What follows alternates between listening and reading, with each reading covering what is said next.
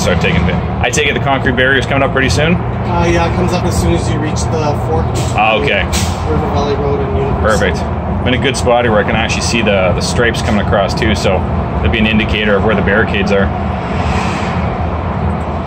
Because what I'll do is I'll take this video and I'll go to streets and roads and streets repair people and just tell them, say, look, we need at least another 8 inches or whatever. I don't know how they're going to do that though, because the other side's even just narrow. Seriously? Okay, yeah. I'll make sure I come back the other way then. Are you doing a return trip on the 128? No, I go back to the garage, but I use Groat Road. So oh, do you?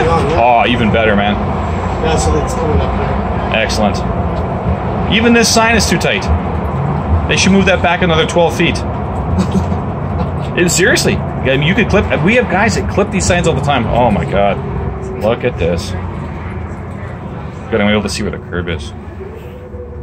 Yeah, this is ridiculous. I've got about how much space you got on your side?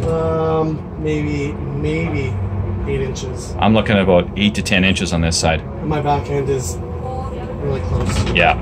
No, that's not enough. Go for 211. And is it pretty much? This ain't coming back. Okay, so but moving from this point forward is pretty good space-wise? Yeah, it's not too bad. Okay, nothing needs moving anyways. Alright, so I'm just going to pause.